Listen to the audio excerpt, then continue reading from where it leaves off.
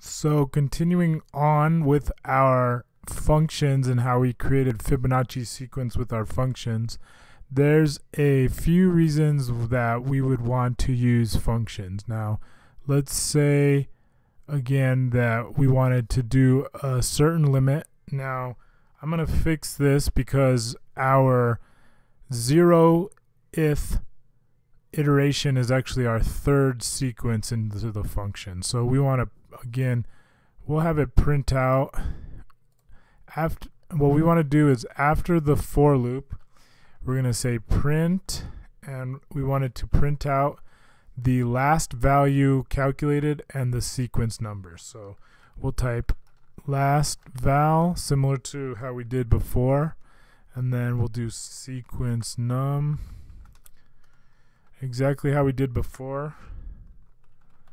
Dot format, excuse me, the dot format goes outside the double dot format, and then we're going to type fib list. I know you can't see this part, but I'll describe what I'm doing.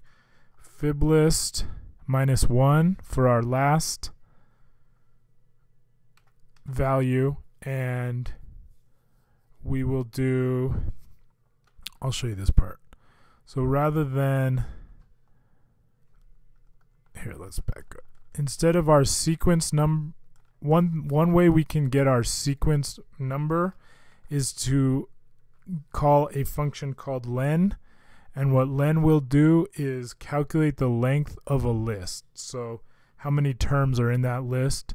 So we'll do len of fib list is equal to fib len is equal to len fib list, and we will pass that in our print statement. Let me just show you this part. I'll create a new line. Fib list -1 and fib len. Now let's see if Python can handle this being on a new list. So what this should do is print out our values from our list, similar to below, similar to this line, and then it should create a new line that says print last val and sequence number, and then those two with those values filled in.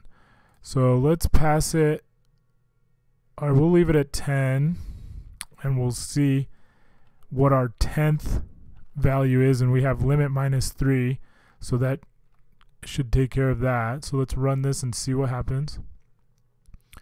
So our last val is 21, and our sequence number is 9. Okay, so that means we needed to subtract 2 rather than 3, and that's because the original length was only 2. The original list was 2 values. So let's run this again. Now we get last val 34, and our sequence number is 10.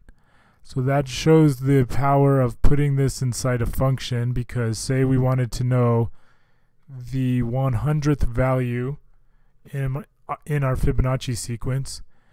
If we pass to our function the argument limit 10, then we will get out the, 100 to override the limit 10. We will get a value of our 100th sequence number. So let's see what that is. It's probably going to be a pretty large number, and it looks like it is quite a large number. I'm not even sure. So that's the thousands. So it's 9,000.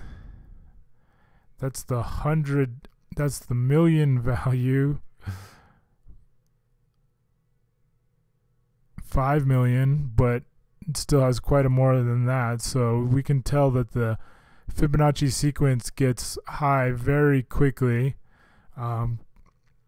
And we can easily calculate, using a function, we can easily determine what our 100th value based upon the Fibonacci sequence is. So that really goes to show you the value of